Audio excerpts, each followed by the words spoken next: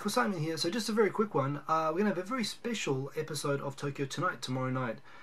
It's going to have two things. Basically, Victor is asked to come on it, and it's for the second reason, but by coincidence, we're hoping that little Godzilla, Victor's new family edition, will be with us by tomorrow. So we'll be able to catch up with Victor on that, which will be awesome if we can get him on. But the main reason is that basically an old high school friend emailed me last night, letting me know that he had completed editing a number of episodes of a new web series that he was getting into for the first time of uploading.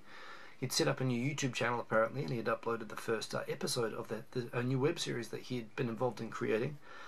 And he said, "Do you want to go check it out?" So I went and looked at his channel. It had 22 subscribers. The video had like 100 views. And I watched it, and it was amazing. I mean, it was like the best Japan-related thing. And what I love about it is I'm always talking to people about how Japan is kind of misunderstood in the sense that Japan is seen as kind of a country of worker ants, or people, you know, like where creativity is sort of stifled. And I don't, and a lot of people who I know who do this kind of hobby know that Japan is not. Japan is a wonderfully creative place. It's a place where, you know, the millions of people all crammed together.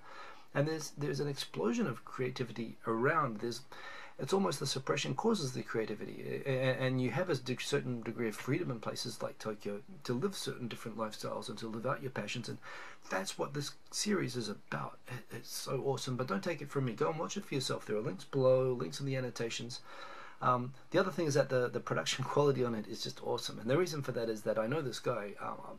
He left high school. He went to Singapore, and he's yeah, he works in TV production, but this is something rather than being a commercial thing that he does, not his day job, which is actually being involved in the production of travel documentaries and stuff like that.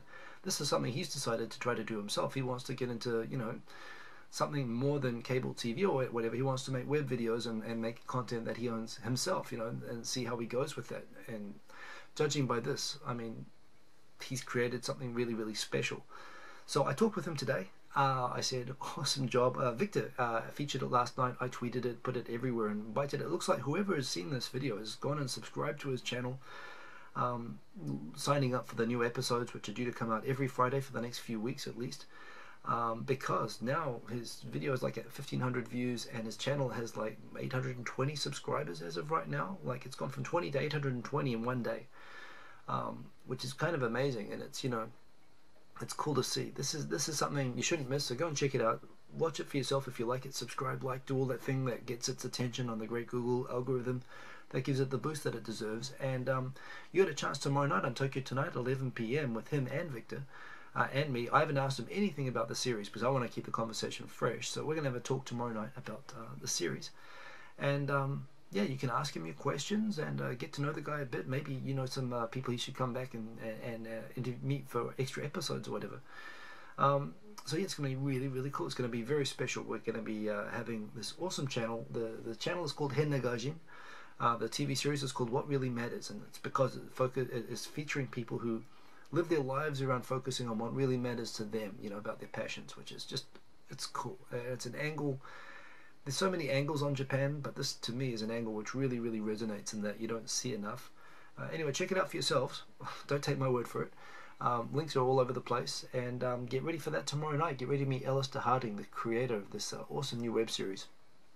And so see you then. Okay, peace.